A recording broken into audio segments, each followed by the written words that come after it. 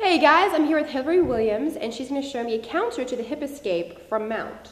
Right, okay. So, when I've, lay this way. When I've mounted my opponent, obviously this is one of the most important positions to get to, especially in MMA. It's a 4-point move in Jiu-Jitsu.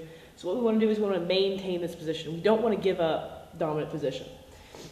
Normally, if I'm in mount, Joanne's going to try to get on her side, hip escape, take me to half guard, and then I'm back to one big battle for the underhook. I've got to flatten her out, I've got to pass the guard again, and then get mount again.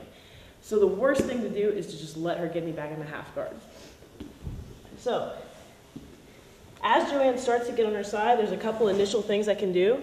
You want to cross face to get your opponent flat. Be nice if it's a training partner.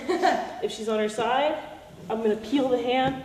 But sometimes there's guys who are just relentless. They keep going, and there's really no stopping them.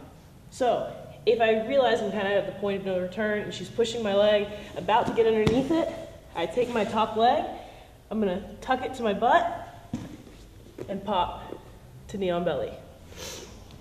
So again, here, as she's going, take my foot, pop to knee on belly, and I'm even pushing myself back a little bit so that my shin can flatten her out. From there, I can either work whatever I've got from knee on belly, or I can work to go back to mount. So at a little bit faster speed, I'm here, she has to go. I've got hooks. All right, I hop to knee on belly, and I'm here with control. I hate knee on belly. God. Got it? Yeah.